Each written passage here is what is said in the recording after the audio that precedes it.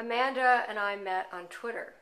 Is that correct? It is correct. Is this your first tweet up, Jane? It is my first tweet up.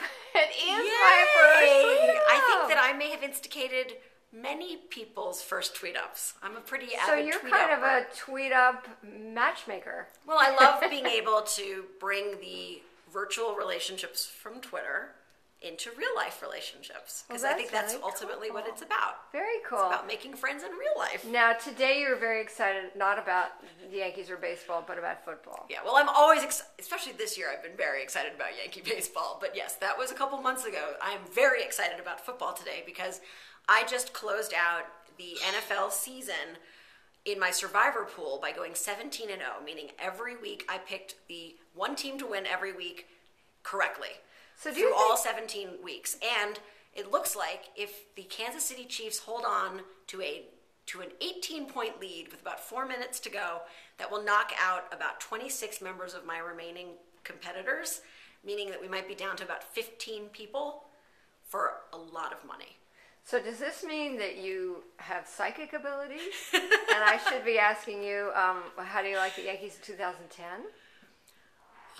It does not mean that I have psychic abilities. It does mean that this year there were some really bad teams and I was able to benefit from picking against them on a fairly regular basis. The regular season champs for losing the most were the St. Louis Rams. I picked against them 7 times and they went 7 for 7 for me. So thank you, St. Louis, for your ineptitude.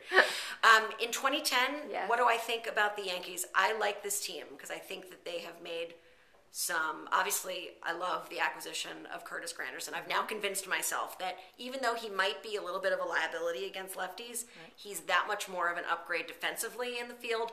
And as a guy, he is a stellar person, class act, great ambassador for the game. And I love the fact that we now have 2 super stud African Americans with the Yankees. PNCC. This is a team that did not have that, That's right. and I think it's awesome.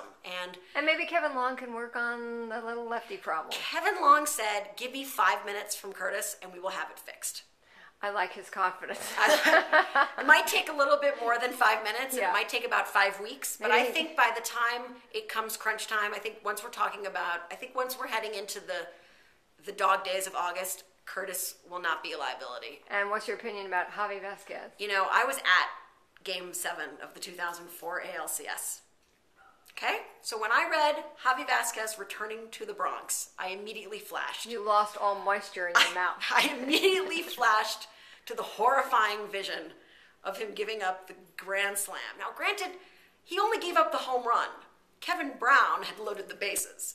Kevin, I'd like to punch my fist in the wall. Kevin Brown, really, talk about like signings I wish had never Bad happened. times. Bad times. So I did have a flash back to that horrible moment. But I then remembered that he was really good when he first got to the Yankees, and he did not want to leave. Nor did Brian Cashman want to send him away, but the powers that be really wanted Randy Johnson, and the Diamondbacks wanted Javi Vasquez. Right. That was a trade, he went out to the Diamondbacks, right? Or was it a 3-team deal where he ended up with the White Sox? I know he ended. Oh wait, didn't he go to the White Sox first? It was a 3-team deal, I think. Anyway. And he won a World Series with the White Sox. He did. But so did Jose Contreras. So, what does that say? I think that he's actually, first of all, I love whenever a player gets reacquired by a team and says, I am thrilled to be back. And he said all the right things when he came back. He's very happy to be, and by the way, he's not our number 1. Right. He's not our number 2. Doesn't have to be our age. He's not even our number 3. He is our number 4 pitcher behind CC, AJ, and Andy. Who's our number 5 pitcher? We didn't even have a number 4 last year, so I'm thrilled. This is an upgrade. If it's Sergio Mitre, I may have to kill myself.